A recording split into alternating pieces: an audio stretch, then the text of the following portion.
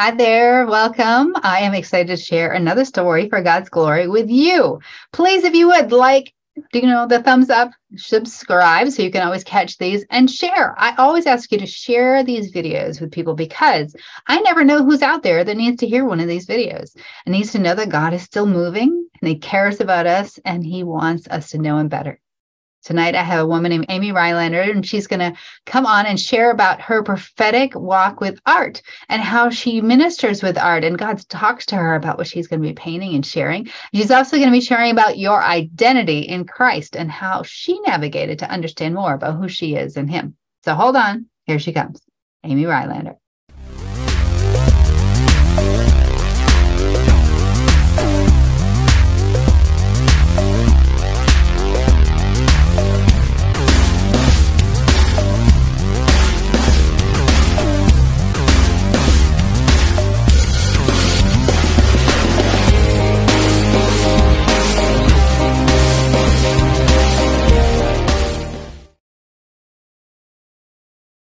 So, hi, I'm Carrie Ann Barrette. I am a child of God, and I have a child of God on here tonight who's going to share her story for God's glory.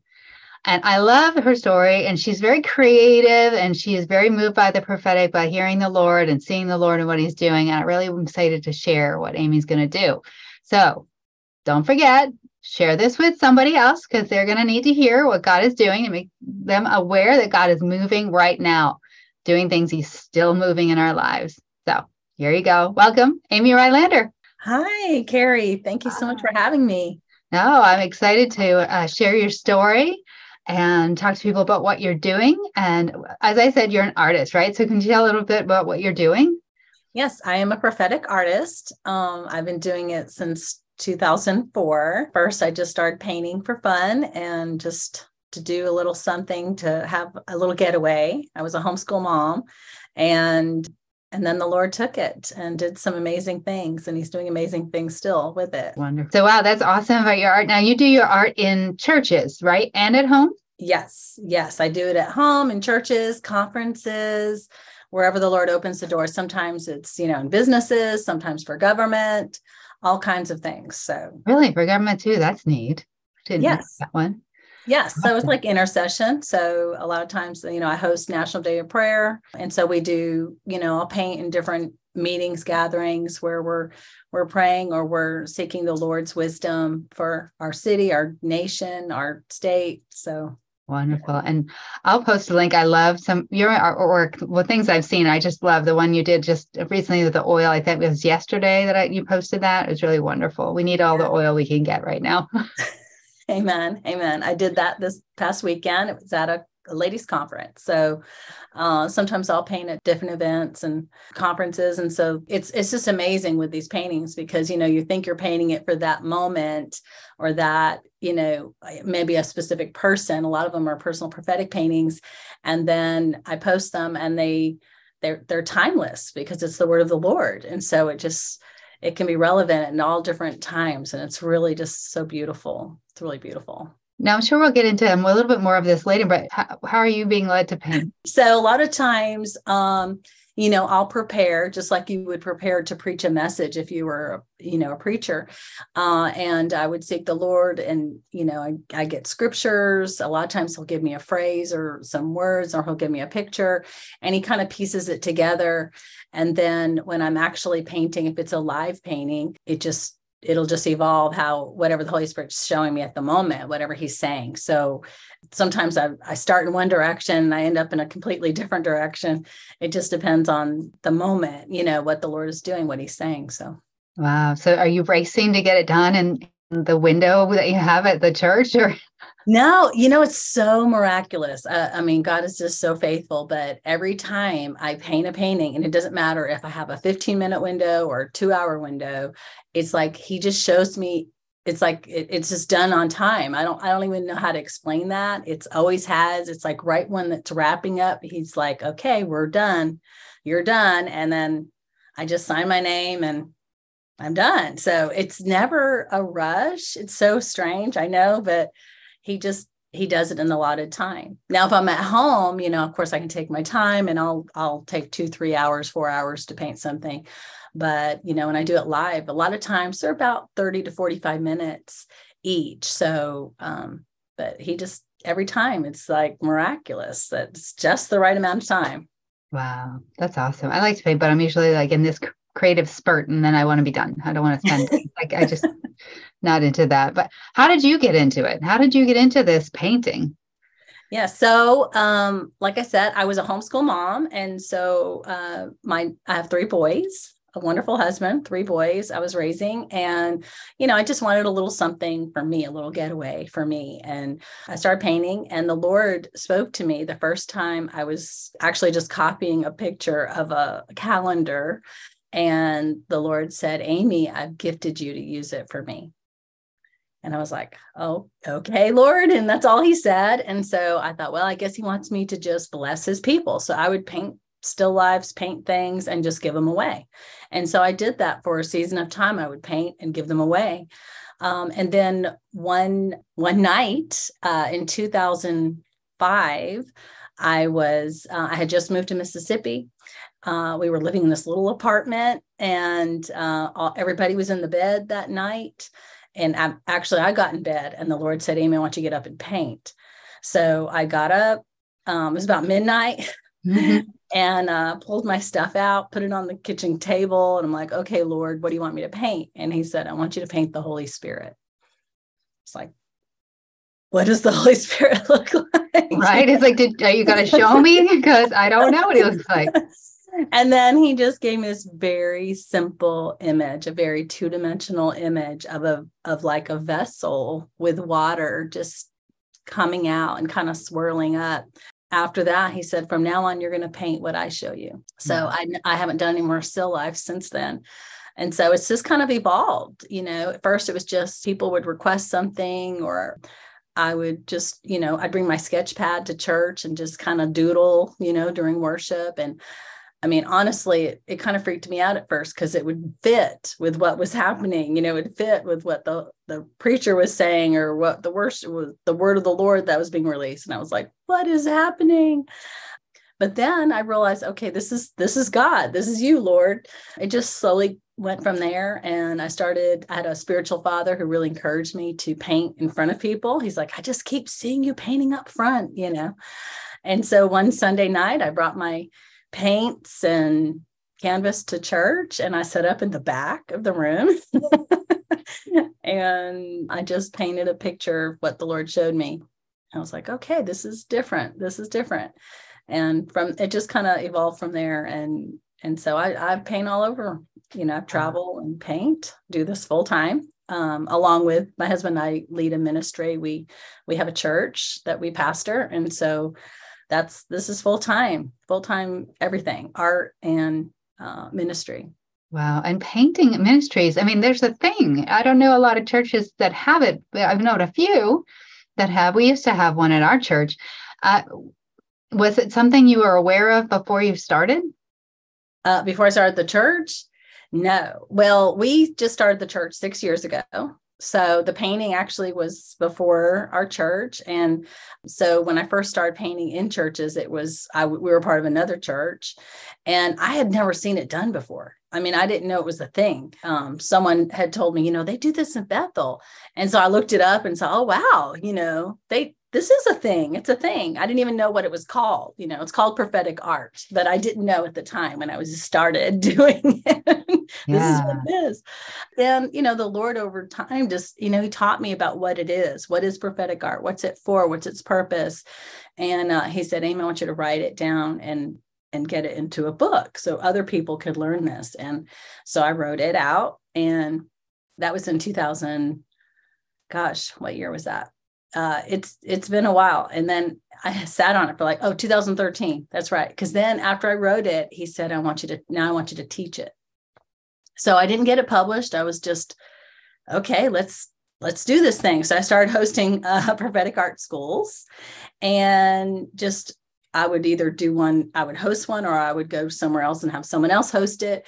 And I would teach. And it was so beautiful to see how everything that the Lord had showed me in the book actually worked. It was working. It was was real. And then 2020, I finally finished the book, added a devotional part to it so that it was an activation. Because I know with artists, we don't want to just read about art. We want to do it, and not everybody is an artist or don't think they're an artist or don't feel creative.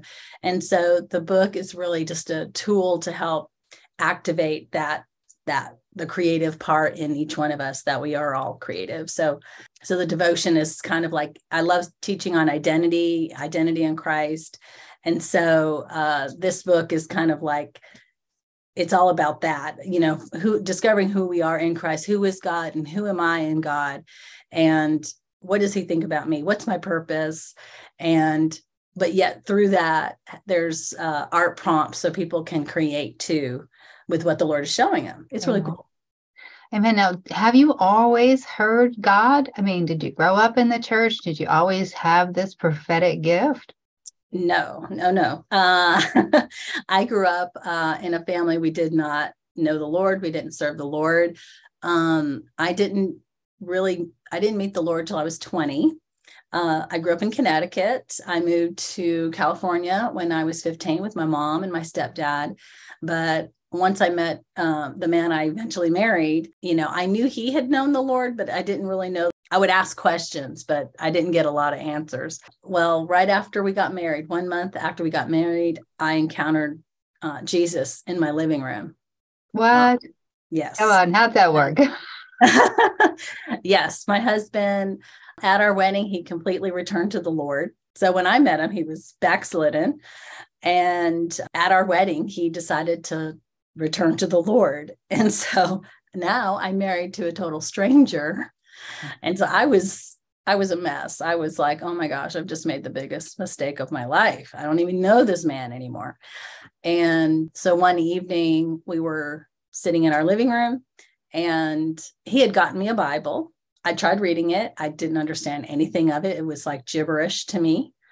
But then this one particular night, my husband was like, Amy, let's read the Bible. Well, I had some chores I wanted to do. So I was getting ready to do some ironing. And I said, well, just read to me. You just read something to me. And he's like, well, what do you want me to read? I said, it doesn't matter. Just pick something. And he said, well, what is God saying to you? I was like, what do you mean saying to me? It's like something in me just snapped. It just made me so upset because I'm like, how do you mean God? How could God talk to you? How do you even know he's real? How do you know he's real? And so I was so mad and I walked out of the room and I was getting ready to go to bed. And we had gone to some pre-marriage counseling right before we got married. And the pastor had said, don't ever go to bed angry, And so I thought, I'm not going to mess this up. I'm not going to mess this up. So I went back into the living room and he's sitting on the couch and I just sat down. I didn't want to. I didn't even, something made me sit. And now I know it was the Lord. But at the time I was like, I don't want to do this, but I'm going to do this. So I sat down. He's sitting there with his Bible open on his lap, completely oblivious that I was even upset. And he's like, what's wrong? And I was like, I just don't get it. I don't get it. I don't know how you could love a God that you don't even know is real. How can you know he's real? And he said, well, do you want to know? And I said, yes, I do. And so he put his hand over my eyes. He rebuked the devil for blinding me. Wow.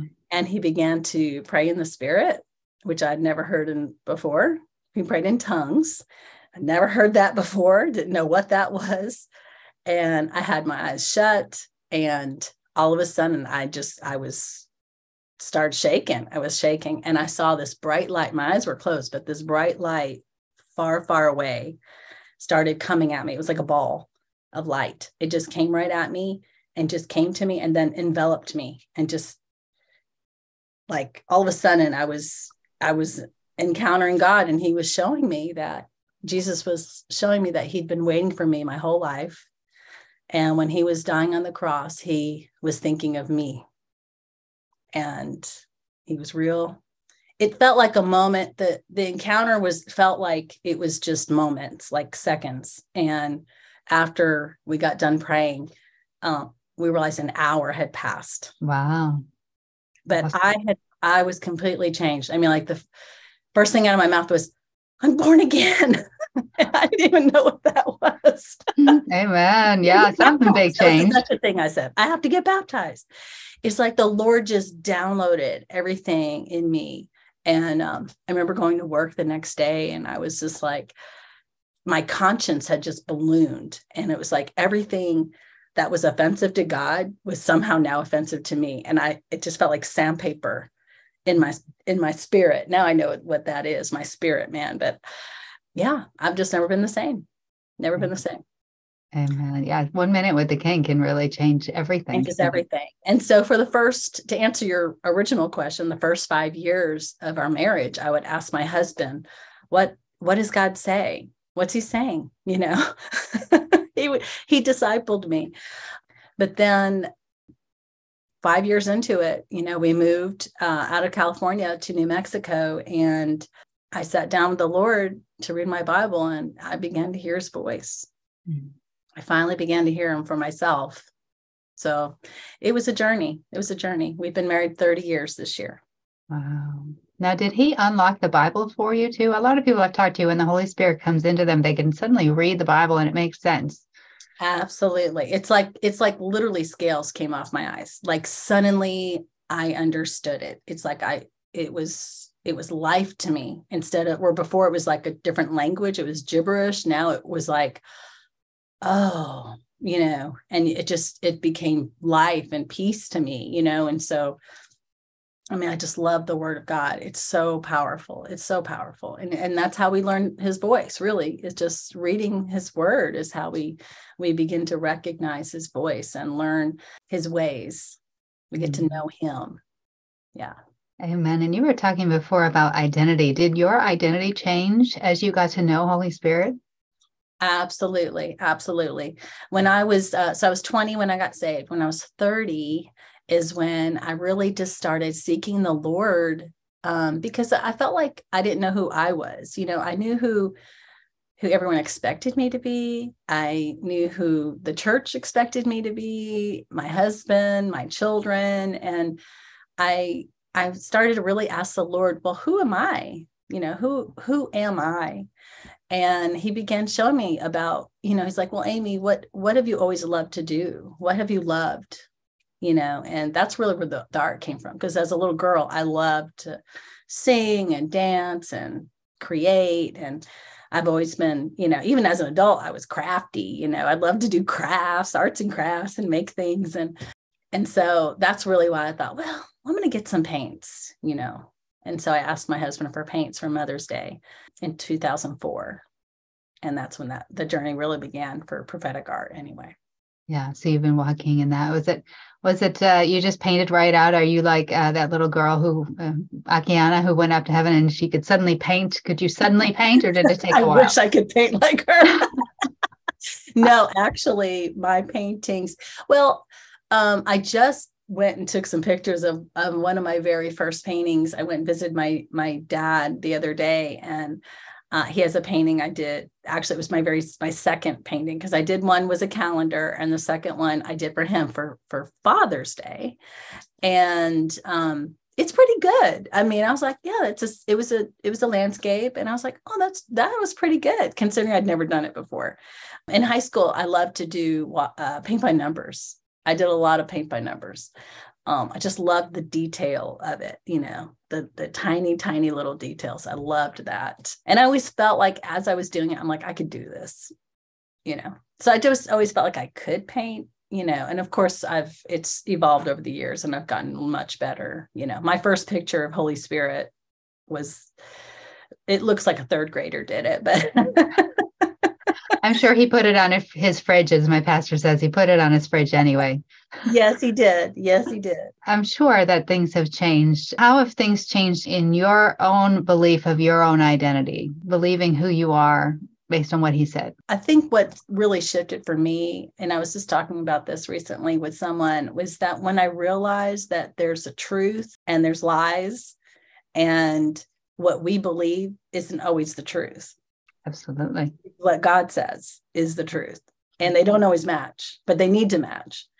And when I realized I had been believing a lot of lies about myself, about who God is, about what God does, or why he does things, lies about myself, just my value, my worth, I had a lot of rejection issues, I had an orphan spirit.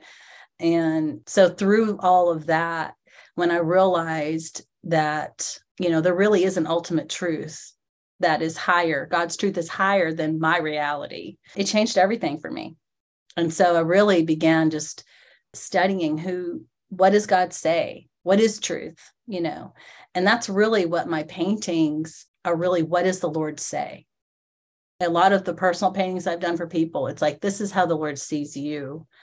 Because a lot of times we don't know how God sees us, but he wants us to. He wants us to know how he sees us, So it's evolved over the years, as you learn his voice, as you learn his ways, then you become more like him. Amen. We all do become more like him, which isn't that just amazing that we become more like the living God as we connect with him. Yeah. And as you were kind of saying, as he changes us, you didn't quite use those words, but as he changes us into his image? Yes. So we're being transformed from glory to glory. And he wants us to become more like him. We're to be transformed in our mind. And it all starts right here, as Romans talks about, let's be fully transformed and become who he says we are and become like him as we give up things that are not like him, as we give up, sin, and we give up things that displease him, and we choose to choose the narrow way as opposed to the wide way, we become more like him. Amen. And you were talking about those voices. There are voices that kind of dictate and tell us who we are, or who we're supposed to be, or who we have been that we shouldn't have been. And that really kind of tends to tear us down instead of building us up. In what way did you experience that? The enemy, his voice is many times louder than the Holy Spirit's voice. And he's forceful, and he pushes, and he tries to intimidate, and he tries to bring fear, and he tries to he twists and perverts truth. Even the word, he twists it to, just as Jesus showed, he quoted, Satan quoted the scripture to Jesus, but he perverted it. He twisted it, that made it not like God. And God's voice is quiet. He's peaceful. He's a shepherd. So he's wanting to lead and guide. He's not forcing and pushing. And I think a lot of times when I realize that, even trying to make a decision and you're feeling rushed, or you're feeling pushed or forced, then, you need to just step back. You're like, okay, that's not God, because God's going to lead me. He's going to direct me. He's going to prompt me, that unction when it's him, and he wants us to follow. And not that God doesn't push us, because he does sometimes, but it's usually after he's already trying to get us to go. One big push. Yes. It's like that final, come on. Yeah. But he's already been leading us and guiding us. And so it's a journey. It's a journey with him. Absolutely. I feel like there's a lot of, he's gentle, like you said, there's a lot of slow changes. And sometimes we don't even recognize that we've changed. And I know, like, sometimes you go and meet with somebody you haven't met with in a long time. They're like, you are different. What's going on? You're like, oh, I didn't even notice. Exactly. It's really cool because, now that we're pastoring and we have people with us, and just seeing the transformation in their lives in such a short period of time. It's just so beautiful. Just the way we respond to things, our reactions to things, that should be different. We should be changing how we feel about things. We're not always emotional. Sometimes we can be led by our spirit instead of our feelings. And it's just a beautiful thing to see a transformed life, Yeah, I think after we've had an encounter, we're so much more hungry for being like him, because we recognize that he's so amazing, and he doesn't look at us like we're awful. He looks at us like we have so much potential. And so I think we want to live up to that potential, and we want to become what he sees in us that we don't even necessarily see. So true. So true. And it's like, the more you spend time in his presence, the more you get, you're around him, you just want to be like him and you want to please him. You want to please the Lord. He's our Father. And just like all of us want our fathers to be pleased, we want our Heavenly Father to be pleased. I always say I want to make God's dreams come true. That's my heart, So whatever his dreams are, that's what I want. And so it's not always, he gets our will to line up with his will, when we spend time with him, because we want to please him. Yeah. And he gives us his desires. So it's really fun. Now, Amy, you're prophetic. So what are you seeing in the spirit? I mean, as you're going to these events, as you're painting, as you're listening, what are you seeing? Are there some things that you're really seeing strongly right now? Absolutely. Right now, like that last painting I just did that you were talking about with all those vessels, we are right now in the third great awakening. I mean, awakening is here. Revival's here. What just happened at Asbury and what's going, it's spreading. Harvest. We just baptized 10 people in the last 3 weeks at our little tiny church. So it's incredible because God's moving and people are drawn to him. People are wanting to be awakened, and it's beautiful. It's very beautiful. It's a pure move of God, and it's not hyped up. It's not in all the, fireworks and, it's just his presence. He's drawing people to himself. And of course he's doing it through the church first. He's gathering his people because that the big harvest net to catch the great harvest is being released, and so he's getting us ready. He's getting his bride ready. Absolutely. And so we all need to be working together. It's all hands on deck. Oh, absolutely. I heard that the other day. All hands on deck. Yeah, no, I feel like I've had the same kind of thing. And I feel like he really is, like you're saying, like gathering his church, reawakening his church. He wants us to come alive so that we can bring others to life. I know sometimes with Elijah's bones, brought somebody to life, but I think he doesn't want to do it that way. He wants to bring us to life and then send us out. And so I know he's doing a work in us. Yes. And he's using regular people to do miracles, to lay hands on the sick, to help cast out demons, to bring resurrection, So it's really beautiful that, all of us, there's no, the superstars in the church are no longer. That's an old thing that was cool and good, and God used it, but now he wants to use everyone. He wants to use all of us. Yeah. And that's why I love the art. It's just one way. He's using me. And, but he's using all of us with our gifts and our talents, our abilities, at the grocery store, at our jobs, at school. He wants to use us everywhere. We just have to be willing. We just have to be that willing vessel and let his spirit pour in and through us. It's really beautiful. It's really, really cool. Yeah, I feel like in this place, it's so dark that even the smallest candle, us, the smallest candle, we are so bright and we're shining in the darkness. And it's just different than what we would think. Before it was like, oh, we want the concert and the strobe lights and, all that. And now it's like, no, we just want something real. Yes. Yes. So true. So true. A very authentic, pure move. And he wants us to rise and shine, so that he can be glorified. It's not so people see us, it's so people see him. And he's using anyone who's willing, which hopefully all of us are willing, all of those that are his will be willing to be used. It doesn't have to be a big thing. It could be just a little thing. But what we see as little is not little to the Lord, because he uses it in a mighty, mighty way. So, I've got this little bit of a platform, but I'm not Billy Graham, but I also can just go to Home Depot and talk to the person at the checkout counter and ask them how their day is and have a conversation and love on them. It doesn't really always need to be this big thing. That's right. I've been trying to really spend, go to the same restaurants and, get to know the servers and just really build relationship with the people, at the post office and at my bank and at the, the restaurants and get to know them and be that light, right in the world we live in. Amen. Amen. Amy, I keep thinking about this vision, and I'm just going to bring it up. I feel like when we were talking about the Lord changing us gently, and maybe somebody's feeling them being changed gently even now, but it's almost like the water lapping on the rocks or on the shore, just as a gentle change, just keeps coming and coming. Does that resonate with you? Because I thought of it 3 times, and so I love that. Yes, I love that. And it makes the rock so smooth, but it wasn't yeah. like a one-time splash, it's just, it's a gradual thing. It's a continual thing. And as we just spend time in his presence, he does the changing. A lot of times we think we got to fix ourselves, but that's not true. The Holy Spirit fixes us.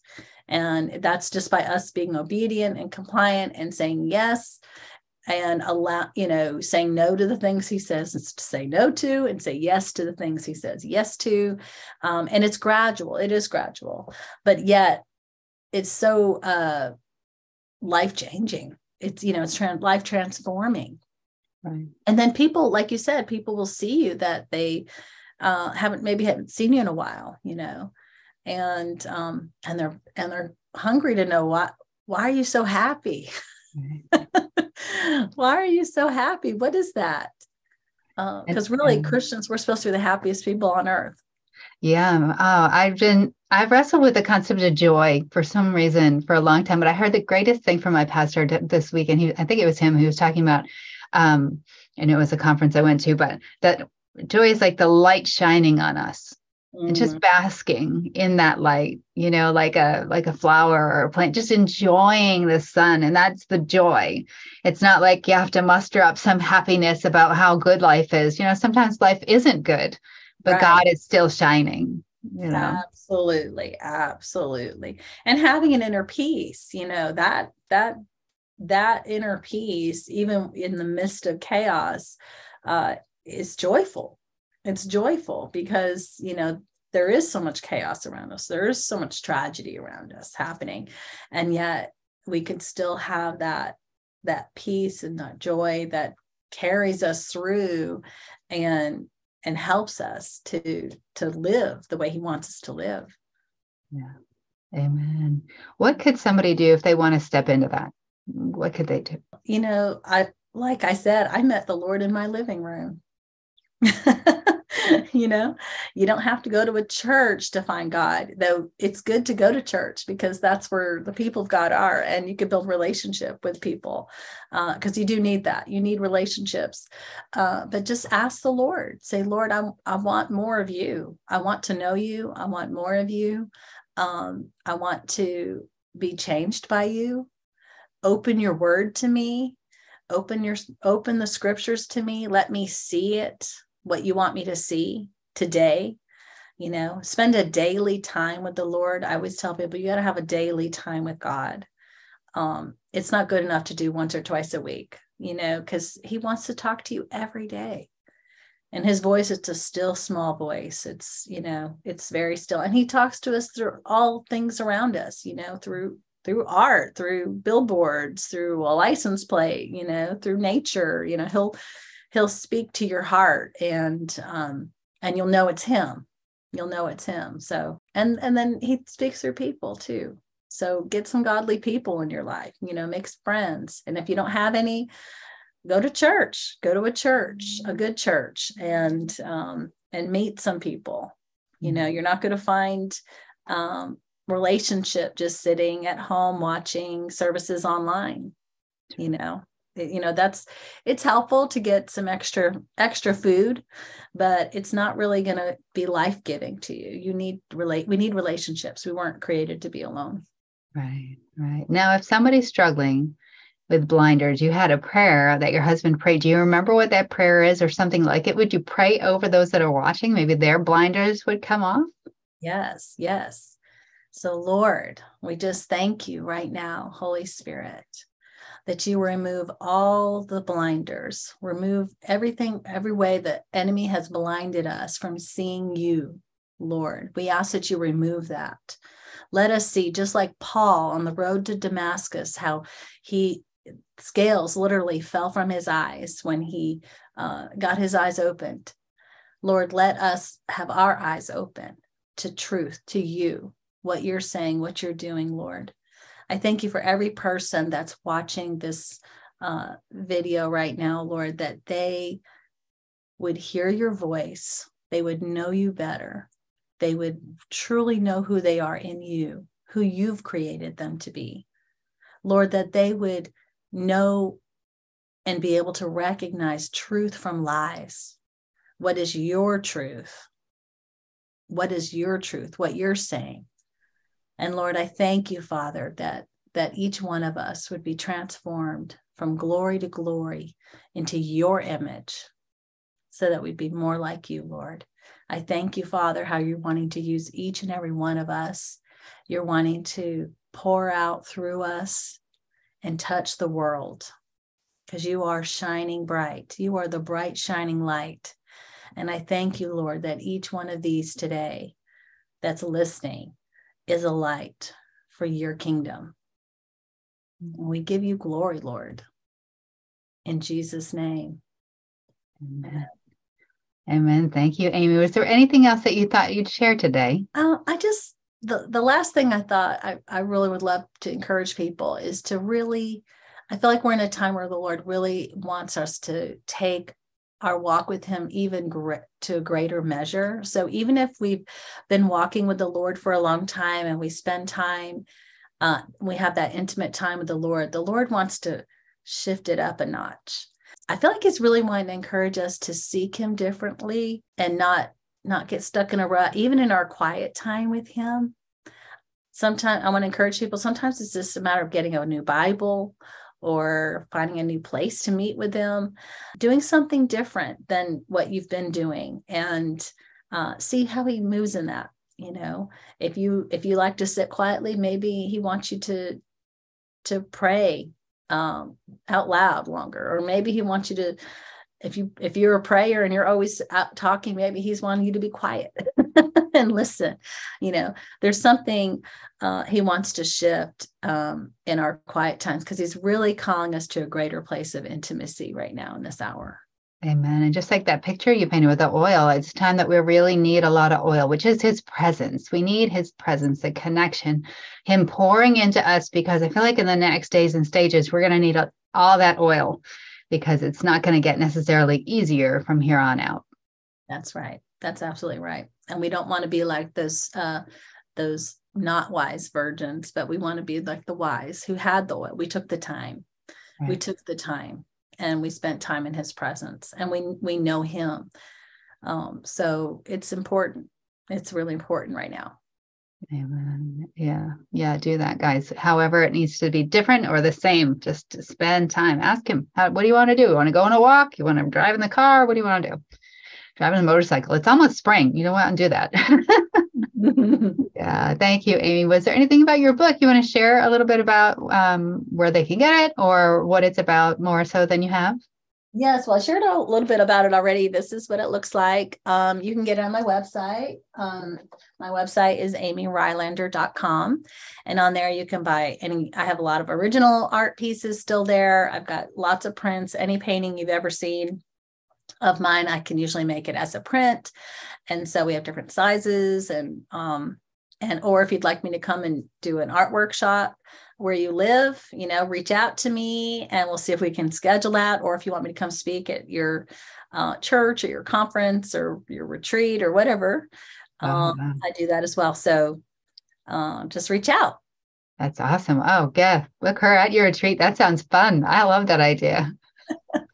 Thank you, Amy. It's been fun to talk with you. And I love that you're bringing the identity of Christ into the story for his glory, because he wants us to shine. He has been waiting to reveal his sons and daughters in the heavenlies, in the universe, in the kingdom. So it's just exciting. But thank you so much, Amy. My pleasure. Amen. Listen, guys, I want you to make sure, guys, that you like, share, and subscribe. Mostly, I love you to subscribe. I love you to like, thumbs up. More than anything, share this video so that other people understand that God is still moving. He wants to take their blinders off so they can see him better. Thanks, guys. Have a great day.